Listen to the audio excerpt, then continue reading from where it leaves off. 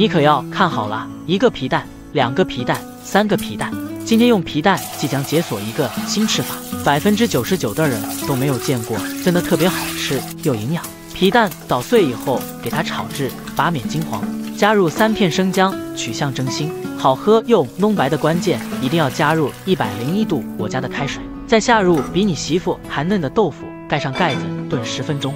准备够吧？打入一个正经的鸡蛋。不知不觉，我已经分享了快2000道美食视频了，还没有得到你的鼓励与支持，今天这个视频就点一颗免费的小红心支持一下吧，非常的感谢。然后再准备这个宝宝裙带菜，每次只需要一点点，加冷水泡发就能够泡发出1大碗。裙带菜的钙含量是牛奶的30倍，平时用它做个裙带菜鲫鱼汤、裙带菜排骨汤、裙带菜牛肉汤，给孩子喝都特别有营养。这个时候汤汁已经炖得特别浓白，然后放入裙带菜，调味加入食盐、鸡精和黑胡椒粉，出锅前撒入葱花还有枸杞。这样做的裙带菜皮蛋豆腐汤鲜美好喝，而且营养特别丰富，没有喝过的家人们一定要收藏起来试试，真的特别好喝。